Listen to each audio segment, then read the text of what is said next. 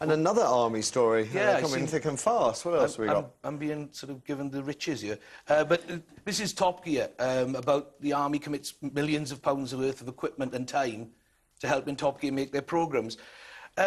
It's a double-edged sword. You know, people will go on about the money and the cost, but in essence, there's a lot of training goes on with this, you know, because the guys are able to do it. But I guarantee you... Should we ever have to shoot down or shoot people driving away in Lotuses and Ferraris, we've got the skills to get them. Well, one wag on a military website said, you know, we couldn't have given the Irish Guards live ammunition to shoot at Clarkson. It's good PR, isn't it? Oh, it is good PR. I think so. I mean, he's such a strong supporter of the armed forces, and this does show them in a good light, even though it's a bit of fun. But the guys and the girls would be queuing up to try and get on any of these programmes because it'd be one of those Gucci days out that you get. You know, that's what they call it in the military. Anything good is Gucci. But I mean, but they love it. You know, the guys absolutely love this sort of thing. One last one from you. Yeah, I think this is crazy story in essence is about this young woman.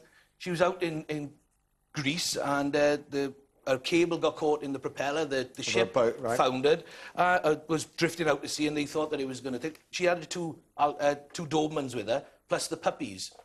And she's from Bedford, and she jumped overboard after they'd called a rescue boat who wanted to charge them $8,000 to rescue the boat. So she said we didn't have the money, so she got overboard with a box full of the puppies. The two other Dobermans swam to shore, and she swam with a life vest and the box on her head. And she didn't need to, really. She's quite attractive. Just wait for someone Greek to come along and pick her up.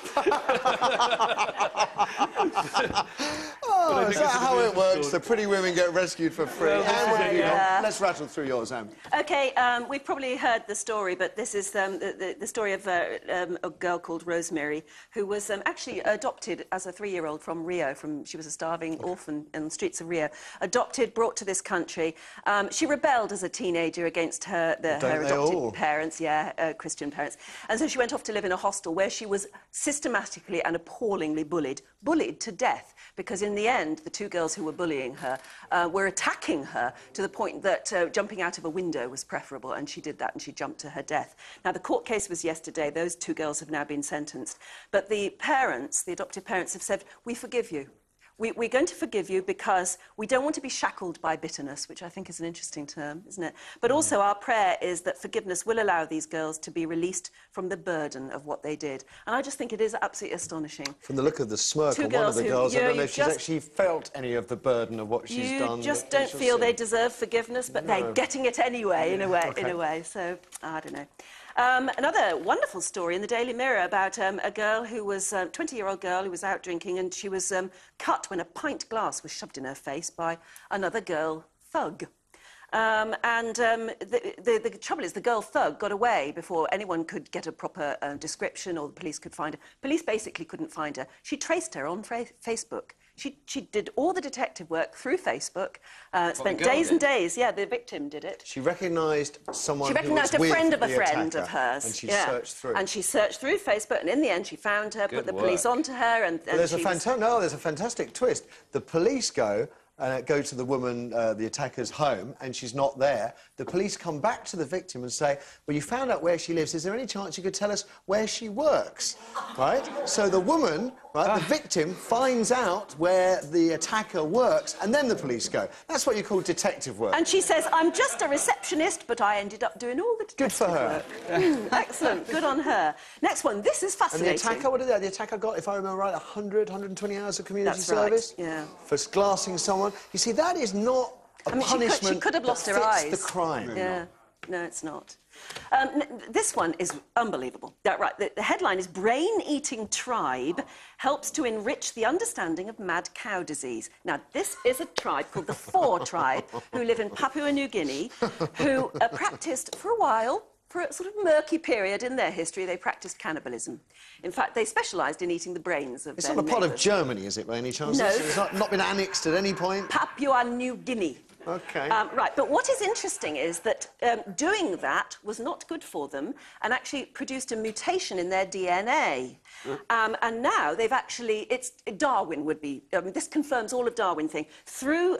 Well, it's very complicated to say, but basically they've shown that that humans can... The survivors have got a gene that effectively protects them from variant CJD. Thank you. Yes, there we go. Yes, so, and the gene has now survived through... And so basically, so they have evolved. So we can now go back beings, to feeding evolved. Cows, ground-up cows, because we won't get CJD because of the cannibals in Papua New Guinea. The point of the story is that they've actually produced a human evolution, an amazing human evolution within about 50 years. OK, quickly, chemicals on women's face. 515 chemicals you bothered by that, on the average. No, because everything's a chemical. They say the worst thing is perfume, which uses up to about 250 different chemicals. So you spray a quick spray of perfume, that's 250 chemicals. But not all of them are bad. I mean, whoever said all of them were bad? OK, fair H2O point. is a chemical, for heaven's sake. Yeah, no, very, very true, very true.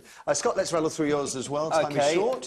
Never a day goes by where there's not a story about a study of alcohol or drink or food or whatever. This one put a smile on my face. Yeah, I like this a lot. A bottle of wine a day or half a dozen beers cuts the risk of heart disease by more than half. Apparently, the more you drink, the healthier your heart. Because they're saying that... We're going to live forever, Simon. This is the difference in this study. Protective effects aren't limited to moderate drinkers, but also to those who drink to what are... The downside is, of course, that whilst your heart will be healthy, everything else is going to fall around. Yeah. OK. Shame. But the results show that those who drank a glass of wine or a bottle of beer every day had a 35% lower risk of a heart attack than those who never drank at all. Anything else? Yes, I've also got kites being grounded in Wiltshire. This is children who've been banned from flying kites at a playground Health because and safety? there was a danger they could get tangled up. Oh, of course. And there's a big no kite flying sign. Oh, isn't that terrible? It is. That's bad, isn't it? No fun. No fun in Wiltshire.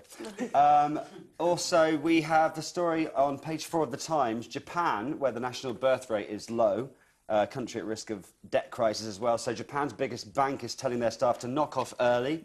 They all received an email on Monday saying, let's all enjoy some family time.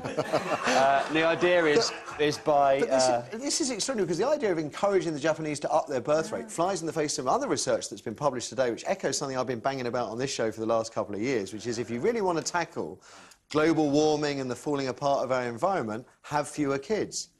So but actually, then your country starts to do badly because you become top-heavy with boo-hoo, older, our expensive country does people. badly, but the planet is saved. No, that's the problem.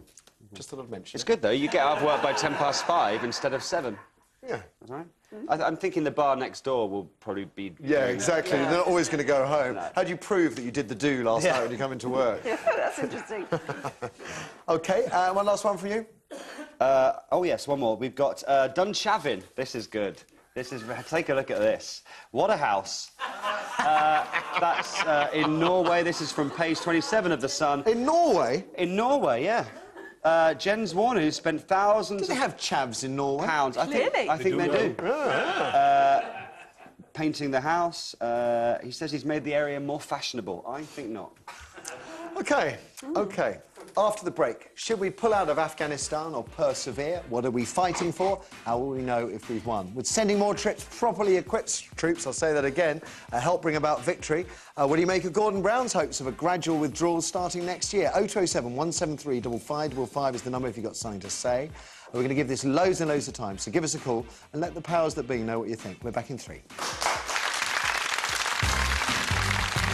How many Soviet soldiers died in Afghanistan between 1979 and 1989?